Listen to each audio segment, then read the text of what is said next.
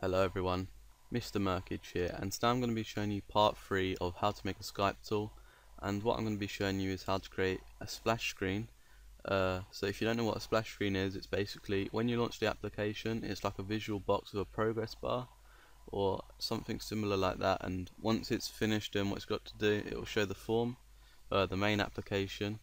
If you don't want to have this because it is optional, just click off the video now, but if not, let's get right into it. So before we start, I have made an image. You're probably going to want to make an image. You don't have to use one, but obviously it looks a lot better. You can customize it to your liking.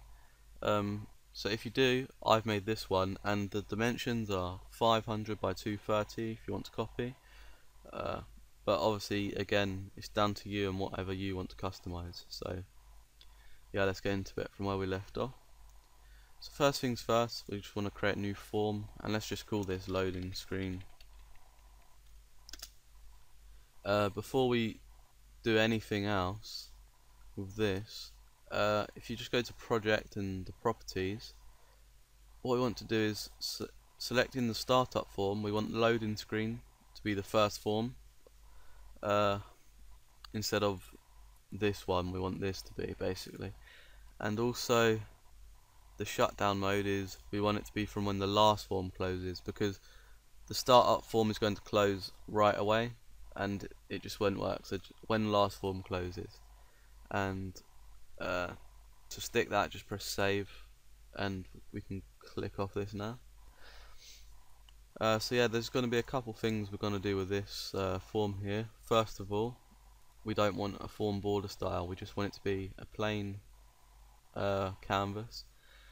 Also, another thing we can do is, if we go down to start position, I'm going to put that to center screen, and I'm also going to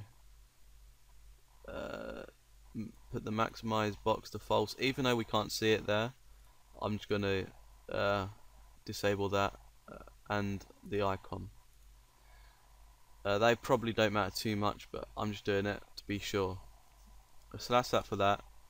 Also, I just want to go into form1.design and put this to center screen as well.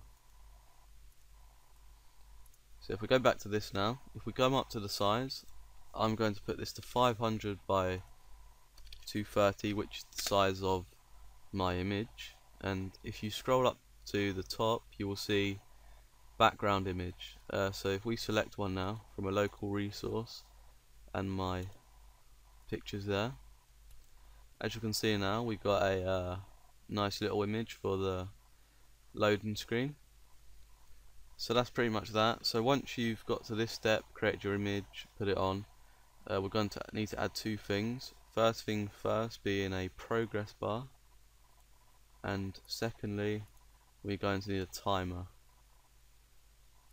There it's that. So the progress bar, just align this however you wish. I'll just leave it there for now.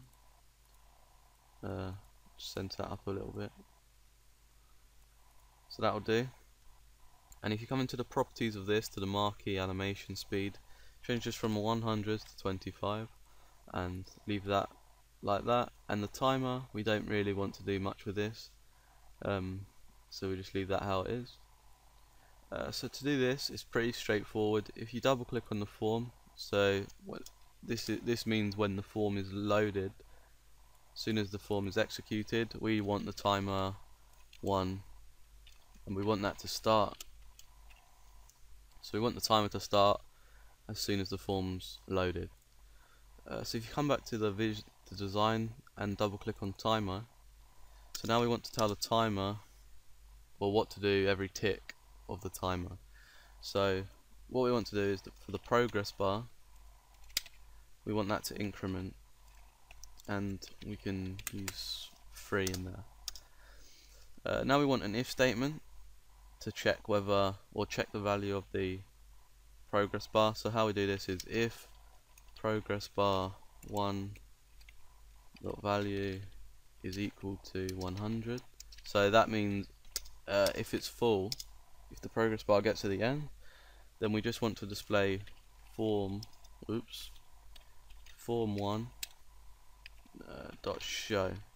So form1 is our actual tool. So that is that, but we also want to stop the timer because we don't want the time to keep ticking. So we just do timer1.stop for that, and also the actual screen itself, the loading screen, we want to close that. So how we do that is me.close, and that should close this when this is loaded. So let's just save all of that and debug it, and let's see what we get. As you can see, we got a nice little loading screen here. Then we get our form. So let's just see if this works still. Connect to Skype. Successfully connected. Okay. Welcome, Mr. Merkage. So that's all working fine. Let's just test that one more time. Restart. There we go. Got a nice little loading screen, and then we'll be presented with our tool. So yeah, that's it for today's video. If you did like it, please be sure to thumbs up and leave a comment, and I'll see you in part 4.